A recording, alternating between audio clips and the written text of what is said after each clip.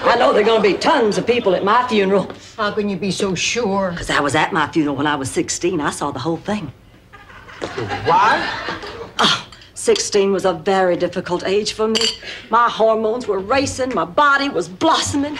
I had urges and yearnings so strong. Sometimes I'd wake up in the middle of the night just sweating and screaming and clawing like a trapped panther, unable to release the lusty, steamy passions that constantly threatened to erupt from within me.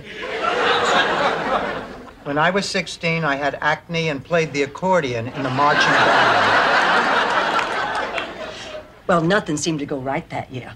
But the final indignity occurred during the Miss Magnolia Blossom pageant. Instead of doing the right thing and awarding me the crown as the most beautiful girl in the county, they made me runner-up and awarded me Miss Congeniality instead. At that moment, I vowed to make that town pay for valuing my personality over my perfect body. I hear that Vanna White has the same problem. So I decided to kill myself to teach that town a lesson. I phonied up my death in a riverboat accident. I had the captain, who I was secretly seeing after school, help me with all the details. Everything went perfectly. Oh, the town had never seen a funeral like mine.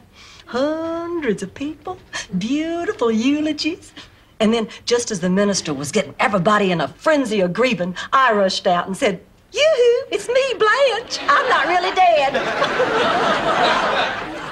Well, the next thing I knew, my daddy was horsewhipping that riverboat captain and dragging me off to a religious girls' school in Atlanta. It was hard to get my daddy angry, but once you did, he could be a real peck of wood.